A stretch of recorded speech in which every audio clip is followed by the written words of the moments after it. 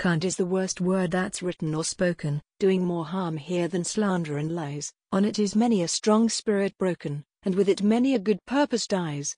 It springs from the lips of the thoughtless each morning and robs us of courage we need through the day. It rings in our ears like a timely sent warning and laughs when we falter and fall by the way.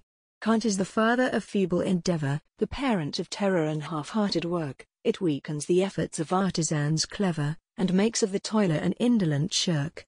It poisons the soul of the man with a vision. It stifles in infancy many a plan. It greets honest toiling with open derision and mocks at the hopes and the dreams of a man.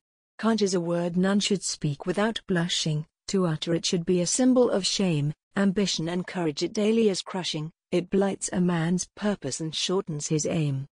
Despise it with all of your hatred of error. Refuse it the lodgment it seeks in your brain. Arm against it as a creature of terror, and all that you dream of you someday shall gain. Can't is the word that is foe to ambition, an enemy ambushed to shatter your will. Its prey is forever the man with a mission and bows but to courage and patience and skill. Hate it, with hatred that's deep and undying.